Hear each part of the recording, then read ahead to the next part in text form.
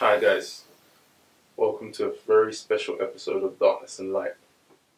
In this episode I'm going to be dealing with the Divine Feminine. Before we get into this episode, just a few things I want to let you know.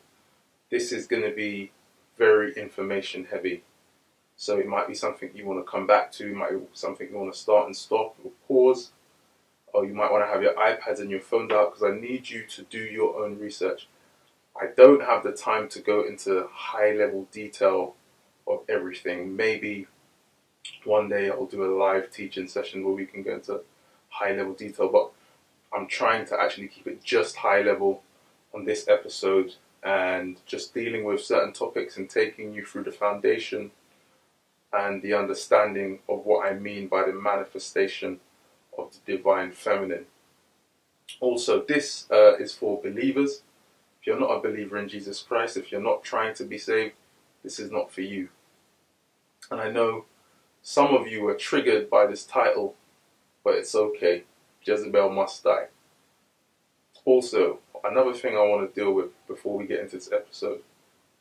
It really does behoove us as Christians in 2018, in this last day and age where we know knowledge has increased, to research, to understand what we are facing, to understand the world that we are in.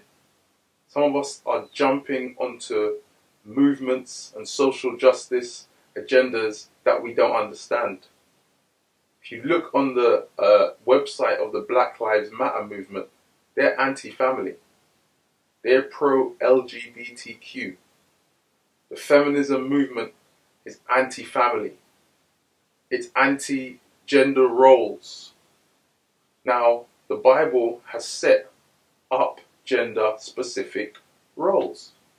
So you cannot be saying that you're a Christian and a feminist. You need to research the movement. You need to research its origins, and you need to understand the spirit behind it. I touch on feminism in this episode, but in episode 2 and part 2 of this, I'll be going into it deeper. But as we get into this now, take some time out. Make sure you've got a good hour ahead of you to watch this video, to pause it, to do some research, and to really take some time to understand exactly what I'm trying to tell you, and you can see the agendas of the enemy. God bless you.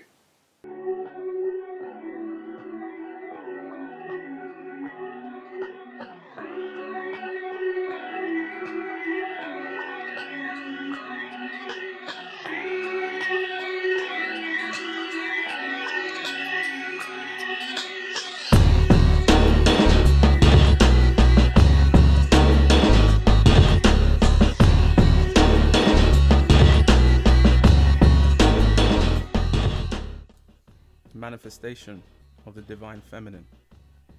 I believe that the Divine Feminine spirit is a principality spirit.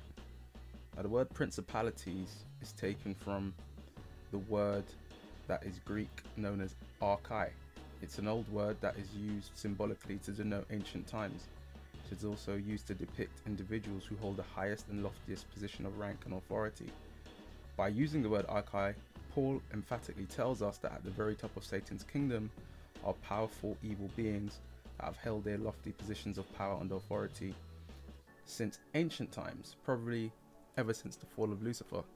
So I've ranked here, as you can see, the satanic order. I've mentioned many times that Satan is a copycat. He has an exact copy of what God has. So God has the kingdom of light, he has the kingdom of darkness. And he also has his angels arranged in the same way God would have them arranged. And as we can see, Lucifer is at the top of the pyramid here, but beneath him are the principalities. And I believe that the Divine Feminine, along with other spirits, form the same pantheon of pagan gods that were first articulated in Babylon. So just to lay the ground, set the foundation, Babylon is the home of all religion. It is the birthplace of the triad or triunity of gods. Christianity as we know it and its predecessor Judaism is monotheistic. God, his prophets and his apostles never describe God as free or they. He is not the holy three. He's always the Holy One. So let's go into Babylon very briefly.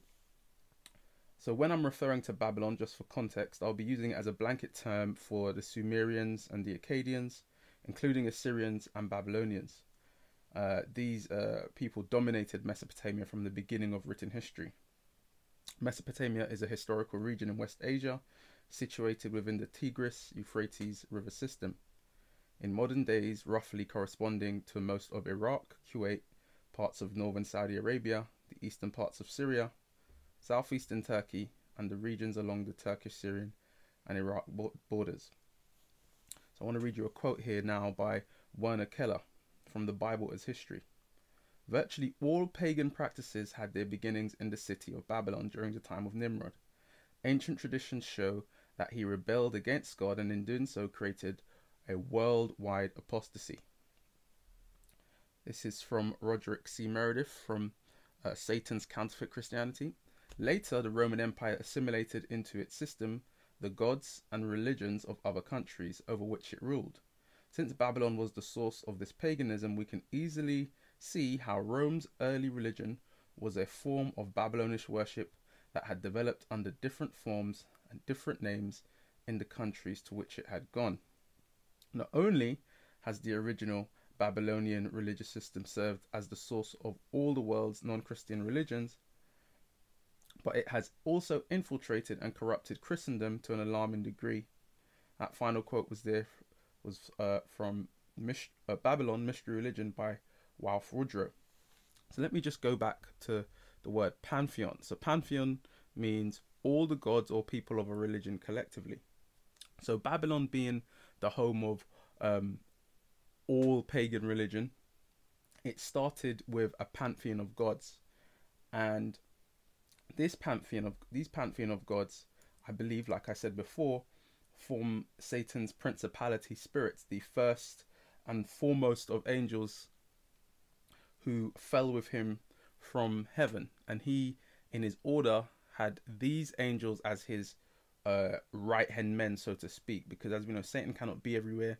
He's not omnipotent, he's not omniscient, so he has to delegate authority, and they are second in command.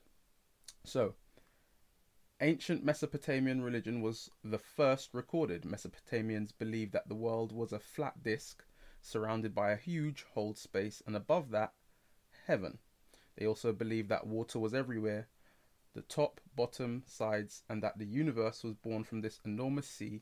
In addition, Mesopotamian religion was polytheistic. So the pantheon of these gods that came out of Mesopotamia actually form all the pagan gods we see throughout the ages. So Zeus and Horus and Osiris, and the Hindu triads, Xingmu in China, Ganesh, all of these gods actually find their origin in the original pantheon of gods that were created in Babylon, and we see them passed down into Greek mythology, Roman mythology, Egyptian religious worship, and all these kind of things. We have to understand this all started in Babylon, and it can all be traced. Mesopotamia came to the fore after the flood, and as we know, if we are believers, that this is where the origin of nations begin, and the dispensation of government starting in Genesis 10. And here we see Babel and Nimrod as its leader. Babylon was the first of what we would now call urban centers or city-states. Until Babylon, most of the human world lived closely in tribal societies composed of several families or clans. Babylon also introduced the centralization of religion instead of a rich tapestry of many different tribal belief systems. All people absorbed into Babylon were indoctrinated into a single religious system. This religion was built on a pyramid structure in which the priests held incredible social sway. The secrets of their religion, often termed mysteries, were reserved for only those priests at the top of the pyramid. All others in the priesthood were carefully chosen and inducted through a series of tests, mostly psychological in nature. So it is the home of modern civilization as we know it, and the home of religion. And this is biblical. If you don't believe the Bible, then this is of no use to you. But if you believe the Bible, then you must believe that, because this is clear and evident in the Bible, from the Tower of Babel when God confused languages. So now I want to read some passages to you from an interesting book I have called Babylonian and Assyrian Religion. And you're going to start to see now where I'm making the link between the origin of pagan religion, or the origin of every religion that is not a belief in Jesus Christ and his gospel, and the divine feminine. First in this established order appears the high god Anu, whose name in Sumerian means heaven, and who may be said to correspond to the Greek sky god Zeus. His sacred number was 60, and the heavenly equator was the special part of the heavens assigned to him. In the early period, Anu had a consort. A consort is like a partner or a wife, and the consort was a colorless entity without importance in the cult or mythology, but in the historical period, her place as the consort of Anu was filled by Inanna or Ishtar, the great goddess, who under various names and diverse forms was the most important object of worship in the ancient Near East. It was believed that from the union of Anu and Antu, whose Sumerian names means the earth, were born the underworld gods called Anunnaki and the seven evil Asaki or demons. Remember what I was saying about the original pantheon of gods coming from Babylon, and throughout the ages their names changing and them being different people or gods in the Greek mythology and Roman mythology and Egyptian religious worship. This is what I'm talking about. It's one spirit who throughout time has allowed itself to be called different names. These different gods who make up the pantheon of gods, who I say make up the principality spirits. So it also says here the second member of the great Babylonian triad of deities was Enlil or Elil, whose name in Sumerian means wind or storm god. He was specially associated with the city of Nippur and was like Anu, a Sumerian god who was adopted by invading Semites. In the earlier period before Hammurabi, Enlil seems to have taken precedence over the two other gods of the triad, but from the beginning of the second millennium onwards, his place is always the second. I'm going to fast forward now. It says, the third and most interesting of the first triad of great gods was Enki, or as he was generally called in later text, Ea. As Anu was the god of heaven, Enlil the god of the lands, i.e. of earth, so Enki came to be regarded as specially the god of the waters, and was thought of as having his abode in Aspu, or abyss of waters, the underworld ocean upon which, according to Babylonian cosmology, the world rested. A favorite designation of Enki or Ea was Bel Nimeki, or Lord of Wisdom, since he was regarded as the source of all secret magical knowledge and the instructor of mankind in all the arts, crafts necessary for human well-being. I'm going to fast forward again. In the early lists, the figure of the mother goddess, known under various names as Ninmak, Nintu, Ninkushwasaga, and Aruru, was associated with the first great triad of gods. Her special function was concerned with childbirth. As Aruru, she was associated with Enlil or Ea in the creation of mankind. Let me stop there. Two things. I told you that the triad or triunity of gods comes from Babylon, does not come from Christianity. God never referred to himself as anything but one. Neither did anybody who spoke for God. So that's one thing. But the main thing about this is we see now here, he said in the early list, the figure of the mother goddess known under the various names. And I read the names out before. For pronunciation purposes, I'm not going to read them again. But anytime we see anything to do with goddess in the Bible, it is pagan. Let us now go to the Bible by way of Wikipedia. I do like Wikipedia sometimes because it proves to you that the truth is out there if you really want it.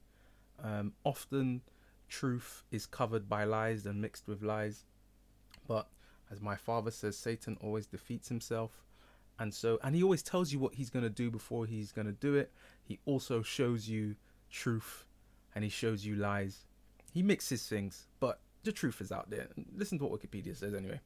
Worship of a Queen of Heaven is recorded in the book of Jeremiah in the context of the prophet condemning such religious worship as blasphemy and a violation of the teachings of the God of Israel. In Jeremiah 7:18, the children gather wood, the fathers light the fire, and the women knead the dough and make cakes of bread for the Queen of Heaven. They pour out drink offerings to other gods to provoke me to anger. In Jeremiah 45:15-18 it says, Then all the men who knew that their wives were burning incense to other gods, along with all the women who were present, a large assembly, and all the people living in the lower and upper Egypt, said to Jeremiah, We will not listen to the message you have spoken to us in the name of the Lord. We will certainly do everything we said we would. We will burn incense to the Queen of Heaven and pour out drink offerings to her, just as we and our fathers, our kings and our officials did in the towns of Judah, in the streets of Jerusalem.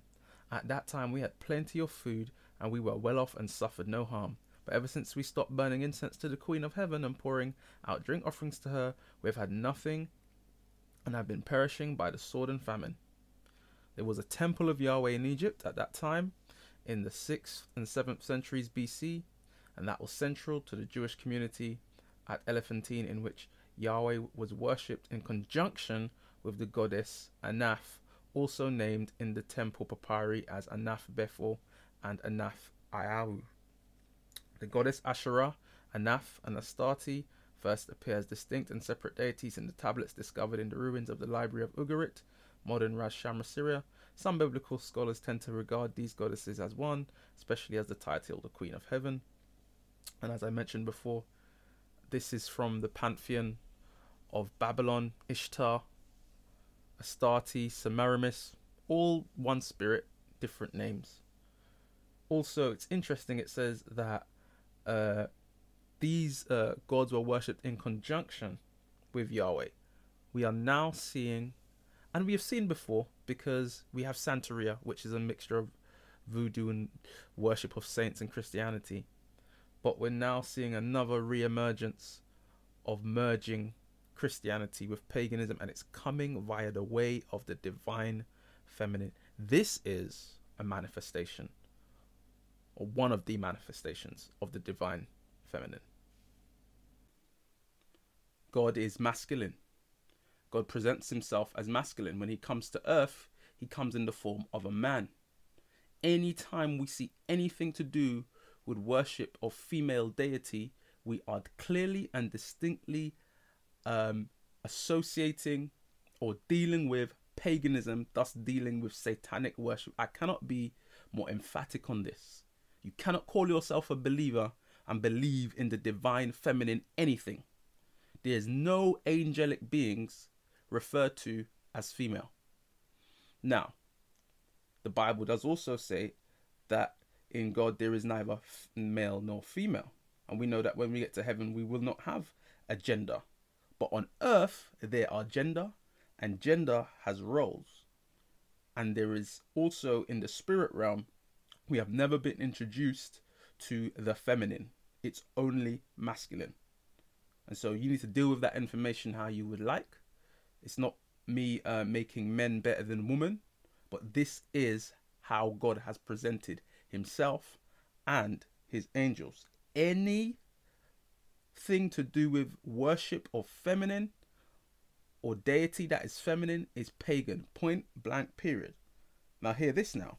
Next in order in the early god list comes a second triad of divinities with an associated female deity. This triad was composed of Sin, the moon god, Shamash, the sun god, and Adad or Hadad, the storm god, while the associated female figure was that of the goddess Ishtar. Sin is thought to be of nomadic origin, and in early Arabian cult, the moon is masculine. Now, the moon god is actually Allah, but we'll get into that another time, while the sun is feminine. Although, since the name Sin is Semitic, the invading Semites may have brought the cult of the moon god with them, nevertheless, he is found in the early Sumerian list under the name Nana. The female divinity associated with the second triad is the best known and most widely worshipped goddess in the whole Babylonian and Assyrian pantheon, the goddess Ishtar. The usual form of her name in Sumerian is Inanna, although she is already stated associated with the second triad of gods. Yet at an early date, she ousted Anu's legitimate consort, the colourless figure Antu, from her place and became herself the consort of the high god Anu. She gradually came to absorb into herself the attributes of most of the other female divinities and was known as the goddess par excellence. She figures largely in Babylonian mythology, especially in the flood stories and the Epic of Gilgamesh, of which we shall have more to say later. Ishtar presents two very distinct aspects. On the one hand, she is the goddess of love and procreation, and those sacred persons known as Herodules or temple prostitutes were attached to her temples. On the other hand, she was also the goddess of war, especially in Assyria, and is figured on seals as armed with a bow and quiver. She is even represented as bearded like the god Ashur. I want to stop there for a second and deal with Ishtar being associated with temple prostitution. One of the manifestations of the divine feminine through feminism and through the free love movement, which kicked off in the 60s, was the thawing of the moral temperature. There was a time when it was a shame to have a child out of wedlock. Even in my lifetime, if you was known as a female who'd slept with many guys, you'd be discredited. It wasn't a good thing. Now it's okay. Now we actually have stuff like the Amber Rose Slut Walk, where people are campaigning to make the word slut okay, because women should be able to sleep with who they want, when they want. Now, I'm not attacking women, because promiscuity amongst men is no good either. But it used to be a shame to be known as a girl who sleeps around. Now it's okay. Now we have the whole Instagram model thing. We have Kim Kardashian releasing a sex tape and, you know, getting a TV show. But that was actually done to promote her TV show. But she learnt that from Paris Hilton. That was the test. That was Satan's testing the moral temperature of the world and see what they would accept. So in accepting what Paris Hilton did before her TV show was launched, he knew he could do it through Kim Kardashian. And so now we get to a situation where being immodest is okay. Being acting and dressing like a prostitute is okay. I remember when I was younger and we would go through central London late and I'd be able to spot a prostitute by the clothes she wore. Now you come to church and those are the very same clothes some of us are wearing to church. This is the time that we live in, and this is one of the manifestations of the divine feminine that is especially coming out of the feminism movement. It's this whole idea that the woman is goddess and she is in control over herself and she can do what she wants. That whole do as thou wilt is satanic for men and for women. Because if we submit ourselves to God, actually that is a submitting of our mission. We do not have control of our bodies. The Bible tells us that, do you not know your body is the temple of the living God? That a price was paid for our bodies. A price was paid for us to be redeemed. We know our physical bodies can't be redeemed, but a price was paid for our entrance or for our ability to enter heaven. And so if our body is the temple of the living God, we cannot treat it anyway. But now we have this divine feminine manifestation coming through feminism, where women can do what they want with their bodies, and it's promoting, especially to women, that you can do what you want with your bodies. And then we have those religious movements that are saying even the black woman is God, which is garbage. The black woman ain't God, the white woman ain't God, the Indian woman ain't God. No woman is God. And so these movements are giving us this notion of free will. Do as you want. That is satanic and antichrist. It is a lie, because in saying do what you want, you are actually doing exactly what Satan did. So in Satan selling you freedom, he's selling you freedom from God's dominion over you. Free domain, free rule. You are saying to God, you cannot have any dominion over me because I am free to do what I want. But actually freedom is found in Christ, because when you submit yourself to Christ, you are no longer subject to the things of this world. You're not subject to the pressures of this world, the expectations of men. But Satan is tricking people, men and women, into believing that freedom is freedom from God's rule over them, which is why he was kicked out of heaven, because he wanted to do his own thing. Also, so let us deal now with the divine feminine. In the definition, it says a spiritual, psychological, and archetypal ideal of feminine energy, the highest, most inspiring, and truest expression of femininity, universal and inherent energy, counterpart to the divine masculine, within all mankind, that manifests through an individual's thoughts, actions, and beliefs. So let's deal with the counterpart to the divine masculine.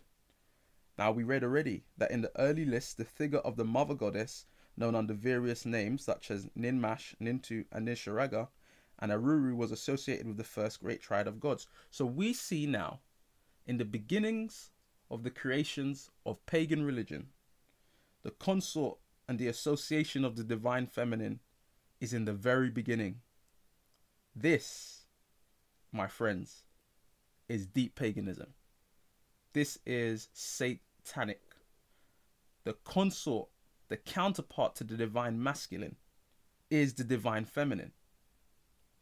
Now, anytime we are dealing with a counterpart to a divine masculine, we're dealing with paganism. And this is where we see the Holy Mother of God, Mary, worshipped as the Queen of Heaven in Catholicism. Anytime you're dealing with worship of female deity, it's paganism. I can't stress that enough.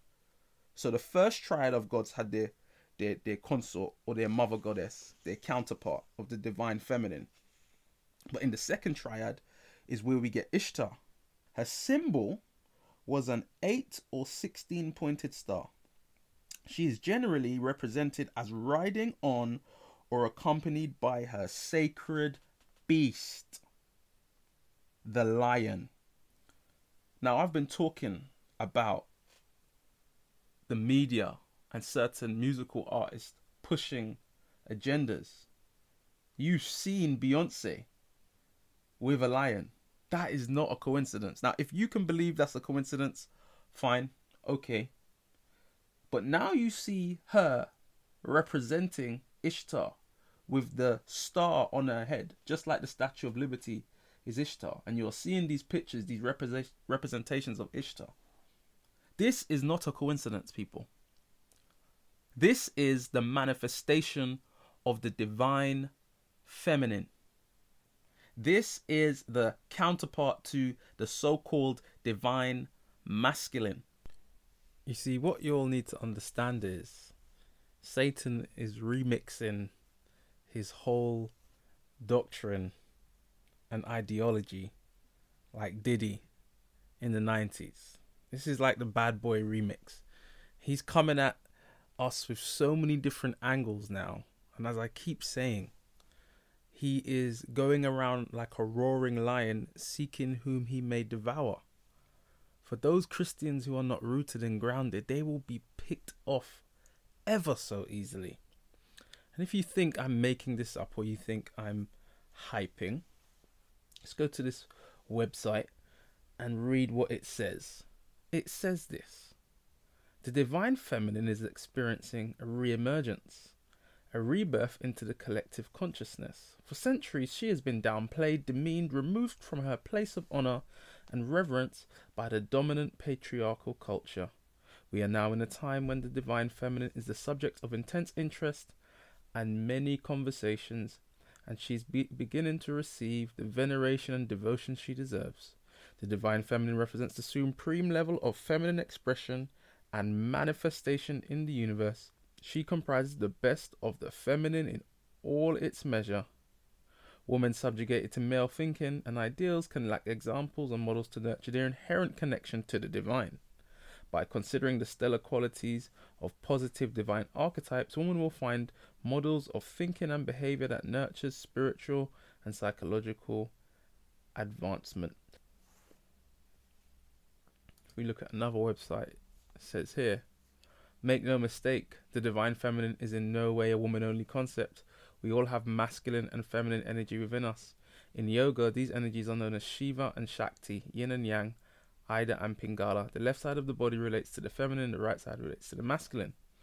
Honoring and connecting to the divine feminine is an act of worship, not only to oneself, but also to the divine mother, the essence of all creation and the God of your own distinct understanding of the universe.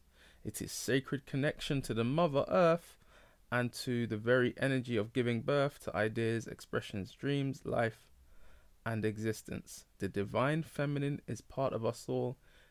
And it goes on to say, here are 7 examples of practices how to draw yourself closer to this inherent energy. We're not going to go into that. We don't want anybody to dabble or experiment who's already weak.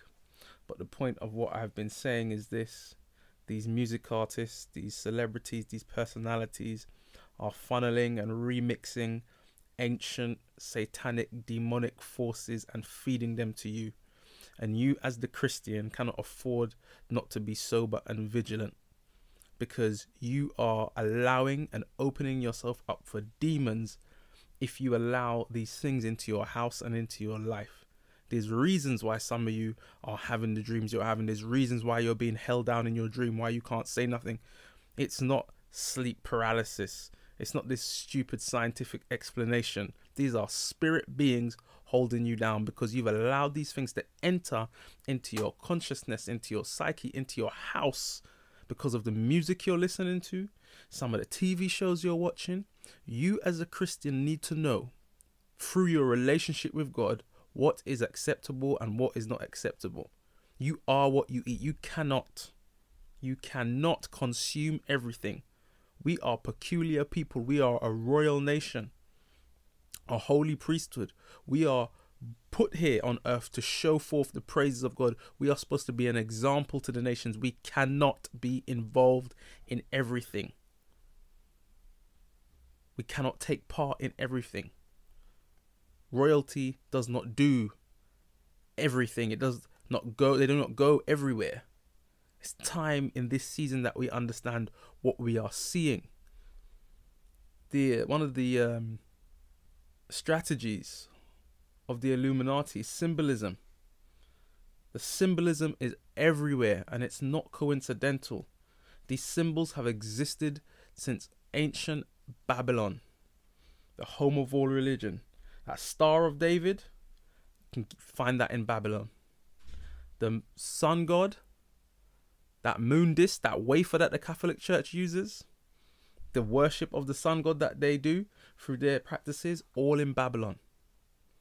It is time to wake up, and it's time to realize what is being fed to us through the media. We have to be sober and vigilant. On part 2, I'm going to deal expressly with the divine feminine's influence through feminism, and how that started in the 60s and how that has made itself now into our consciousness.